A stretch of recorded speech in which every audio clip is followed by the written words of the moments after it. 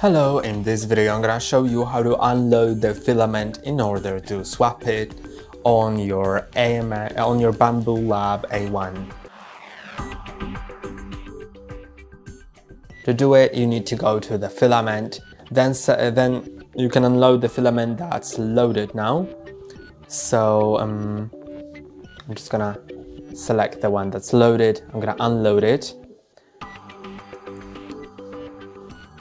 Now it's gonna unload it automatically, and later I can just take it off the AMS device, or if you have it on an external static stand, or just externally without a stand, sometimes also happens,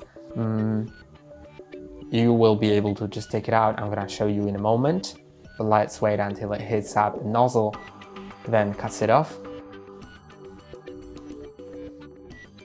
And now the unload was completed. So what I need to do, let's wait until it goes off the screen. Okay, you can see it's unloaded.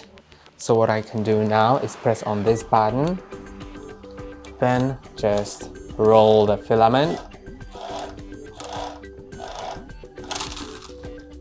And I can just take it out of the AMS device, and I can later reload it or load another one. And that's all for today. Don't forget to like and subscribe. See you next time.